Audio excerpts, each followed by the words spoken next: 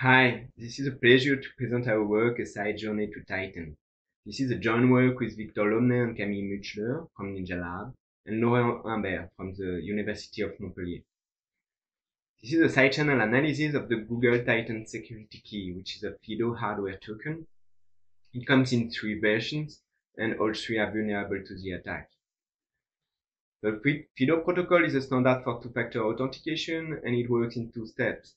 First, a registration phase where an ECDSA key pair is generated on the device, and the secret key is stored there. For later authentication, when it actually computes ECDSA signatures with this secret key. Side channel attack scenario on the Google Titan security key is for the adversary to steal the device, to have a physical access to it, and record side channel measurement of ECDSA signatures for a given remote account. And then it give it back to the user without him noticing. Later on, it can extract the ECDSA key from the data and then create a virtual clone of it, and then use it as a second factor authentication for the remote account. To avoid this kind of attack, the product is based on trusted hardware. It is a secure element hardware chip that is designed to resist physical attacks. When opening the Google Titan security key, we can see that it's actually manufactured by FIDO, and the secure element is an NXP A700x. There are other FIDO products that are based on the same secure element, the UBK Neo, first generation, and several security keys of FIDO. They are all vulnerable to the attack. There are also other NXP products that are vulnerable to the attack, the Java card, smart card, the Jacobs, based on the NXP P5 chips. One of them, the NXP G3D081, was used in this work. We call the product Rhea as the second largest moon of Saturn. It helps us, since it's a Java card open platform, to reverse engineer the ECDSA implementation.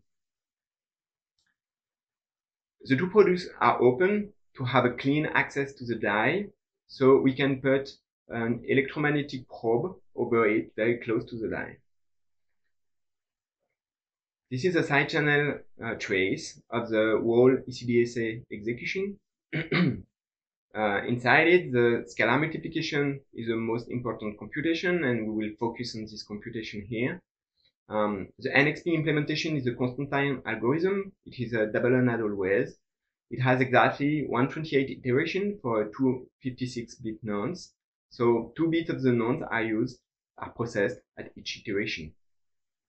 The scalar multiplication algorithm is in fact a left to right comb method of width 2, and scalars are not blinded. So how works the left to right comb method of width 2? It needs pre-computed points, so 4 of them, P0 to P3, on the elliptic curve, and the scalar is divided in 2 parts, the upper half and the lower half. And from these inputs, the double and add always algorithm will process 2 bits by 2 bits, and for each iteration, it will execute a double operation on the elliptic curve, and then an addition to a pre-computed point. The pre-computed point is chosen based on the value of the current 2 bits of the nonce of the scalar. So we need to find a data dependency between the traces and the nonce values. So here is a trace of 1 iteration. So you have the double operation and then the addition. And we found a correlation between the amplitude of the traces and the 2-bit values that are processed during this iteration. To illustrate this leakage, I superpose here 1000 iterations of very specific time sample. I colored in red the one corresponding to a leading bit 0 and the other in blue. And we can see inside this gray rectangle that looking at the traces actually gives us some information on the value of this leading bit. We use this observation to transform the traces in order to gather the information and remove most of the noise.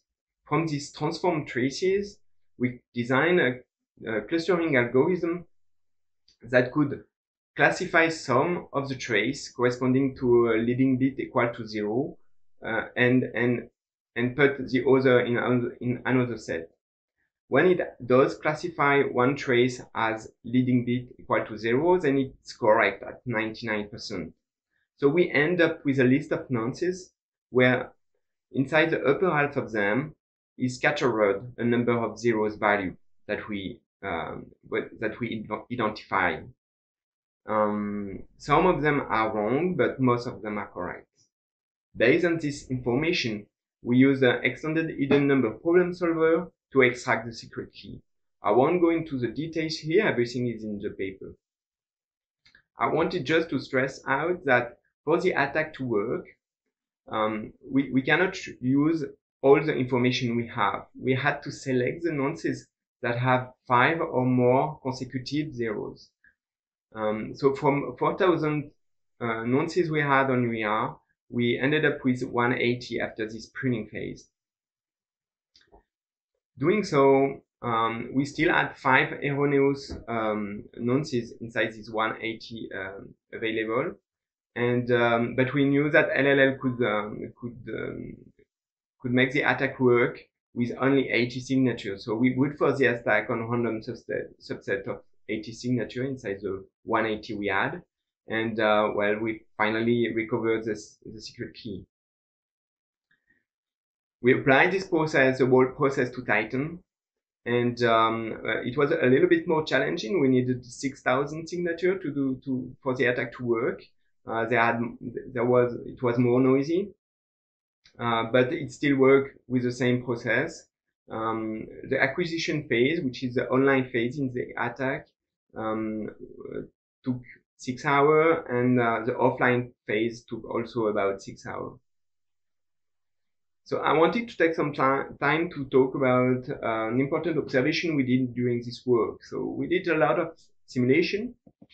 One of them was to simulate the extended hidden number problem solver in our setup, and so we randomly choose 5 consecutive bits known inside simulation of nonces, and we put these 5 consecutive bits anywhere inside the nonces, and we observed that the success rate was actually lower than what we observed on Titan. And in fact, the fact that the 5 consecutive known bits are located in the upper half of the nonce helped the attack, and this is quite unexpected. So we did a further experiment where we computed the attack success rate using 60 signatures, where the known block of 5 consecutive bits is located at a constant position I. And we did this experiment for all possible positions. The result is plotted here, and we can easily see that when the known bits are in the lower half of the nonces, then the success rate is low, and when it comes to the upper half, then it gets high.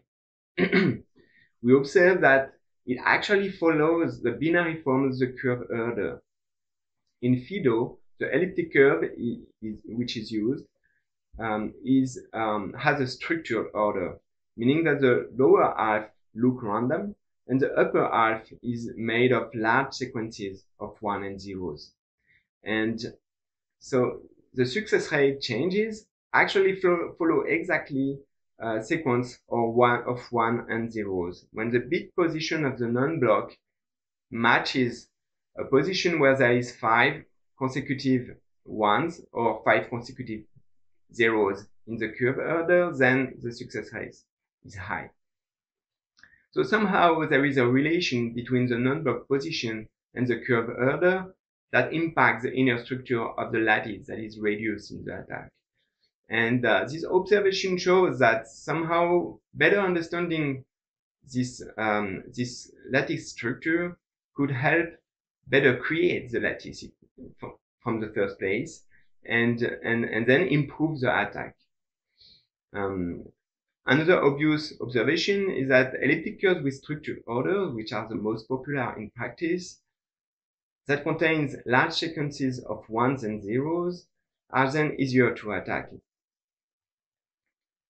Well, thanks for listening. That's all for me.